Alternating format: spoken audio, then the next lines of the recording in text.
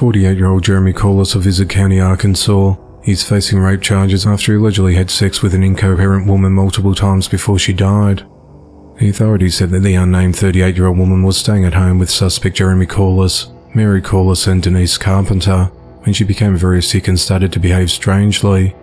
The woman's condition reportedly worsened over the course of 48 hours, and in the 24 hours leading up to her death, she was reportedly incoherent, unable to stand or walk on her own, and unable to talk.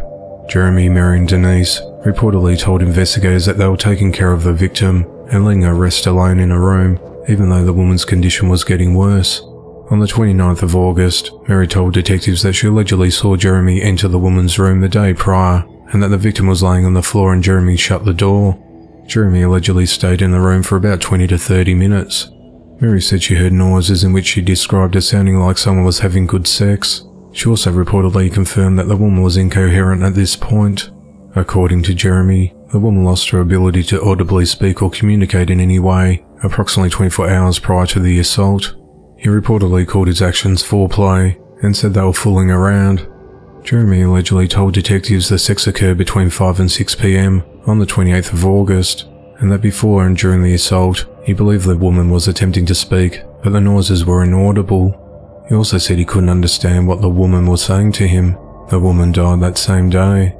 In a subsequent interview on the 2nd of September, Jeremy reportedly admitted to sexually assaulting the woman 5 times. Jeremy told the detectives that he did not think that the woman knew what was taking place during the assaults. The woman's body was sent to the Arkansas Crime Lab for initial cause of death, but the sheriff's office said that a preliminary report shows no trauma to the body that points to foul play. Jeremy is charged with 5 counts of rape and is held at the Izard County Jail without bond. 38-year-old Melissa Thorpe is behind bars after being accused of killing a 4-month-old son, Aaron Thorpe, whose skull was reportedly crushed. The incident occurred on the morning of the 12th of September, when the authorities responded to an apartment at the 100 block of Jefferson Avenue, just south of East Long Street in Columbus, Ohio, on report of an unresponsive baby. When officers and paramedics arrived at the apartment, the baby was pronounced dead at 8:57 a.m. It was noted that the baby is already in a state of decomposition. The mother, Melissa Thorpe, was reportedly the one who called police about her deceased son. A forensic team with the Franklin County Coroner's Office and the Columbus Police Homicide Detectives conducted an investigation into the boy's death. The Coroner's Office determined that Aaron died from blunt force trauma from having his skull crushed between 2 objects. The matter was ruled a homicide, and Melissa was arrested on the 13th of September. During her arraignment the following morning, a public defender who represented Melissa said that she had recently graduated from a recovery program and the incident occurred at a sober living facility. He said that some fairly extreme lifelong mental issues appeared to be involved in this case, and that Melissa had been seeing a number of doctors, including psychiatrists. He said that Melissa was not aware she was pregnant and told the judge that she self-delivered the baby, thinking it was a kidney stone. Melissa is charged with murder and is held on a $750,000 bond. A preliminary hearing is scheduled for the 23rd of September. A home invasion has left 33-year-old Dante Perry dead and his 12-year-old daughter in a critical condition. The incident occurred at around 11:30 at night on the 12th of September when the authorities responded to an apartment located along Rufus Bankston Road in Hammond, Louisiana, on reports of an armed robbery. It was reported that 4 men with guns had broken into Dante's apartment.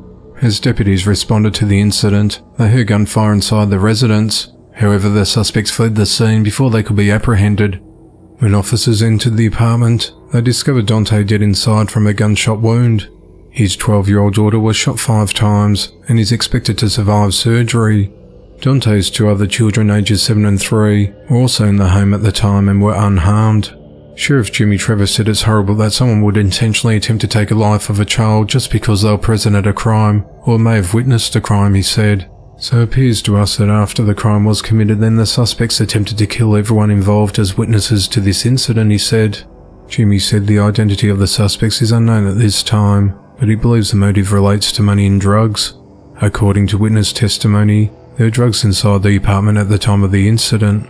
Dante's cousin Stephen Brown said, "My cousin was very loving. He was very creative, and anywhere when he touched your spirit. There's nothing he wouldn't do for nobody. But for them to do this to him, it's uncalled for, it's selfish. The investigation into the matter continues,